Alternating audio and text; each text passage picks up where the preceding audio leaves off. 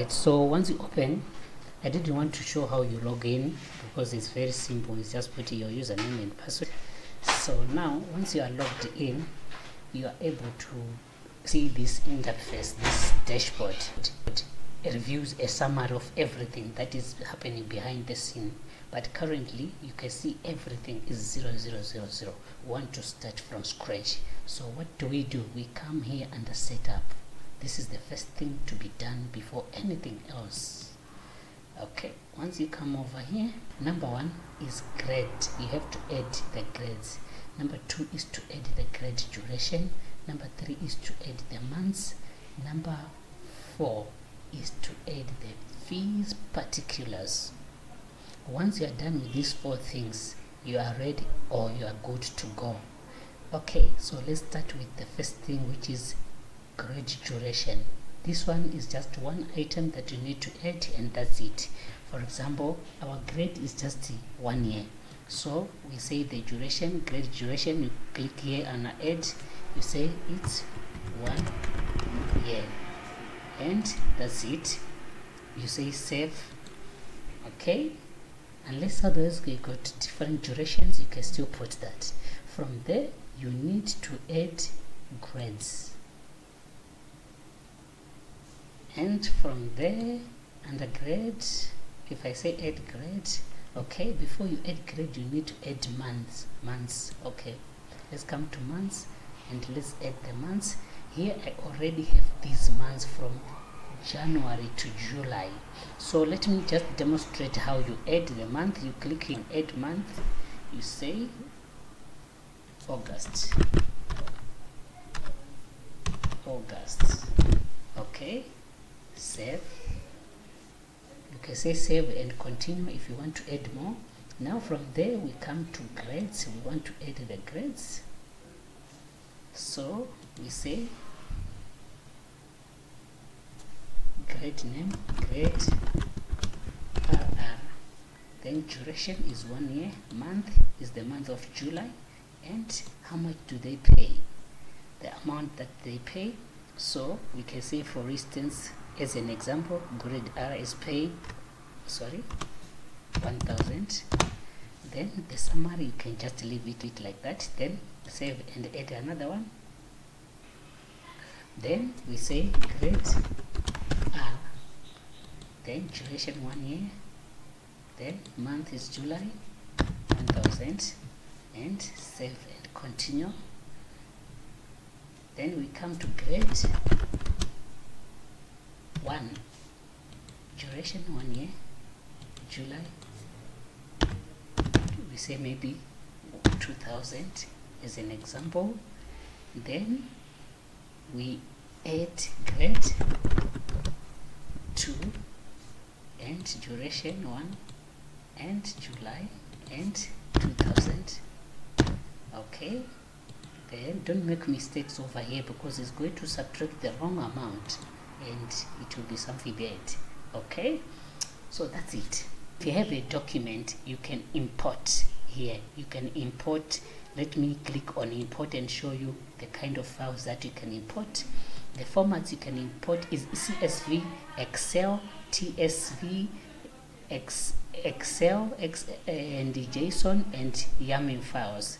Remember, you should have these fields in the file that you want to import: ID, grade, month, amount payable, year, and date added, for you to be able to add that one into the system. So now you can choose if you choose file, you can choose Excel here, you can import. So for now I don't want to do that, so let me just go back because I don't want to do that. Let me say add fees particulars, and from there I want to add for grade R first. If you click on the home page, you can see the list of all grades. Grade R, the month is July, and amount payable, we want to say 1,000. You say for grade R 2022, and save, continue. Then we also configure for grade R, then the month of July, payable amount is 1,000, 2022, save and continue. then we come to grade R, grade 1 I mean, then we add here, then 2000 here, we say it's 2000, and 2022 the year, then we continue. So we come here under view site, we click this, we are back here. Now we want to begin to add students. So I want to add at least 5 students or 4, then we see what will happen. Then you click under students here, you say add student, then maybe student number. I have a file that I have here, I just want to copy this students from student number, then I say here it is, then over here I say the student number, then this is the first name and this is the last name. So you can copy paste from another file. This is grade R, and I say the month is July and not paid for now, and parents phone number random, and you can put the picture of the child so that you'll be able to identify the child by a picture. So I can choose to put this one. If I put this one, you'll see. Then over here, January enrollment, the child was enrolled in January or the other month, which maybe they came mid-term or mid-year, you can put any over there. Then from there we choose the gender, male or female, then we say the child is active. If you say inactive, the child won't be active. Okay, you say register. So you see the child is added here. Then we come to the second one, I just copy here, then I come back here, then I change the number. Okay,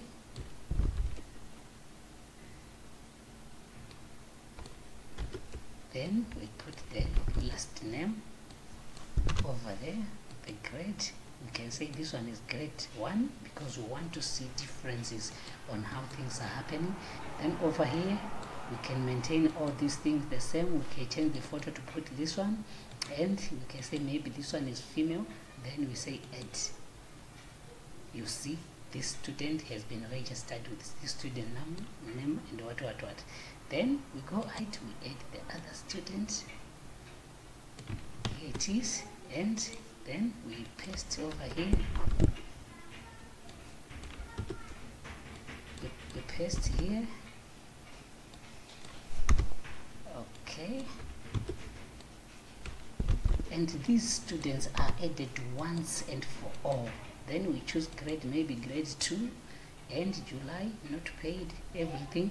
If I don't leave this avatar, if I don't put the avatar, you see that it will put the school logo. And let's say this one is a male and add. Okay, all right, then we say view the list. Here is our list. We've got 1 2 3 4 5, and you can see from here the total is 5. Okay, now let's do this. We're going to begin to add the school fees, but if you want to also export, you can also export. You see, this is the student. We have printed the information about this child.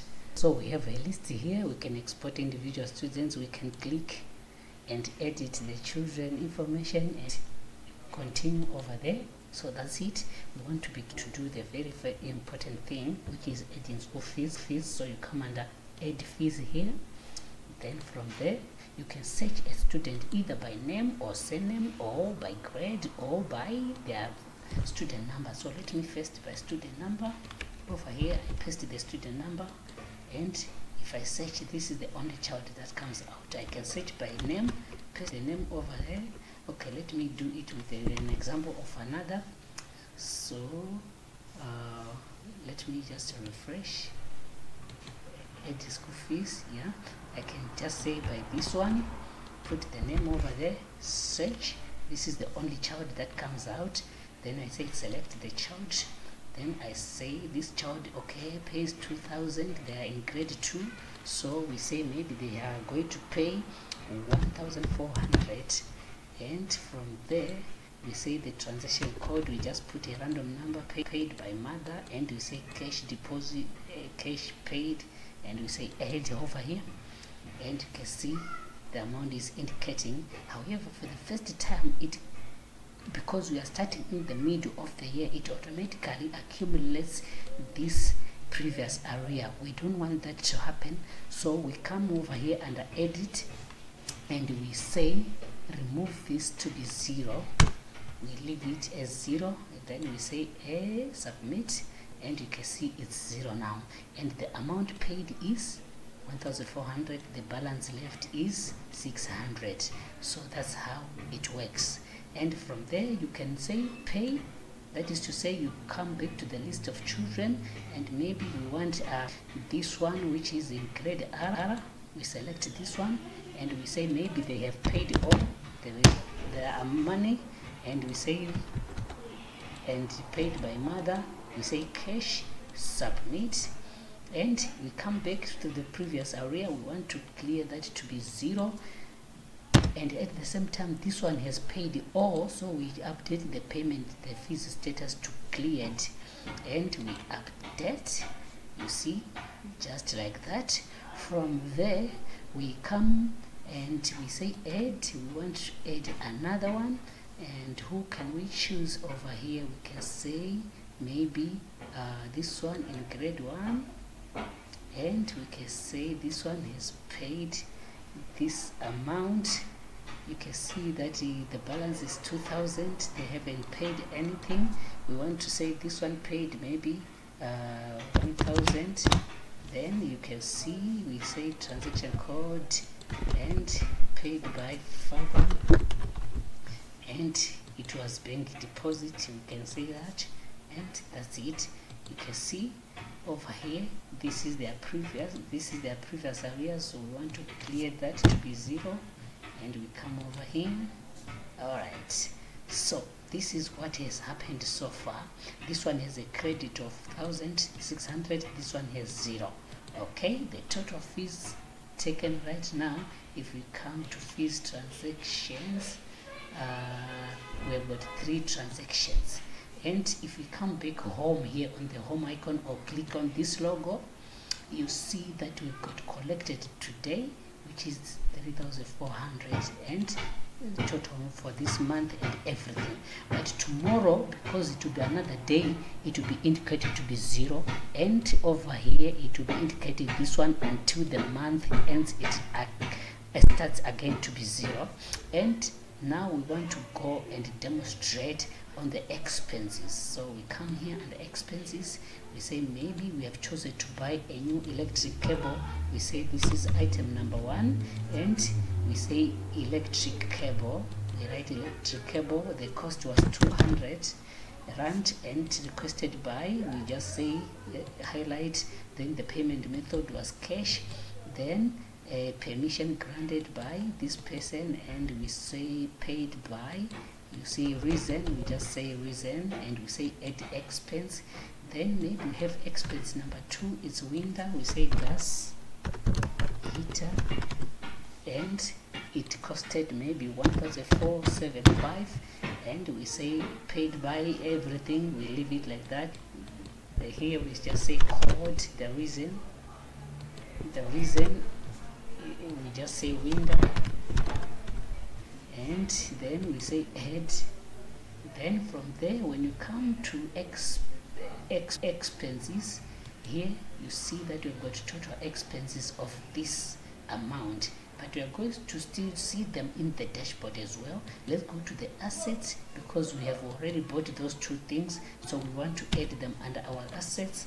Electric cable, we say electric cable, and as it's 1 item and the value was 200, and from there paid by cash, and date is 21 July today, and we say add.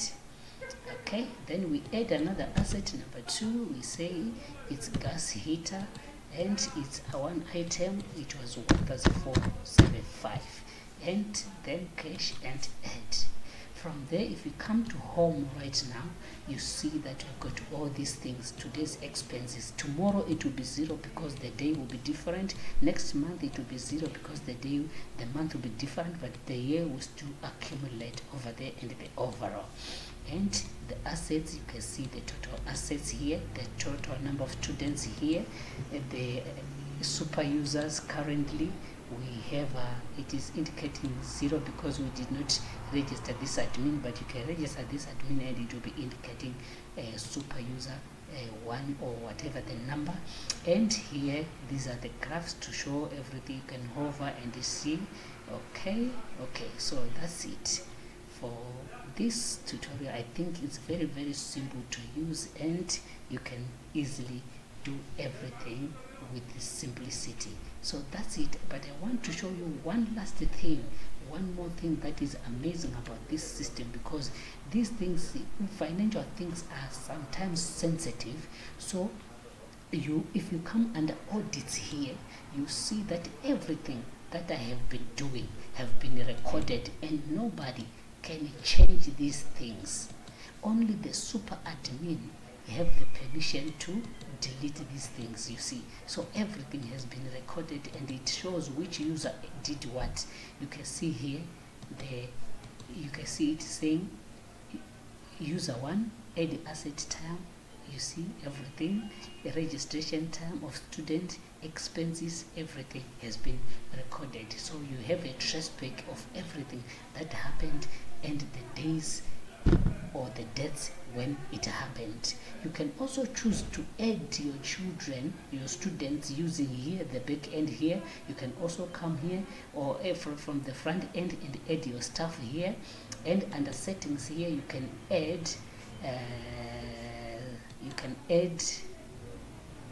under settings the school name, established motto, what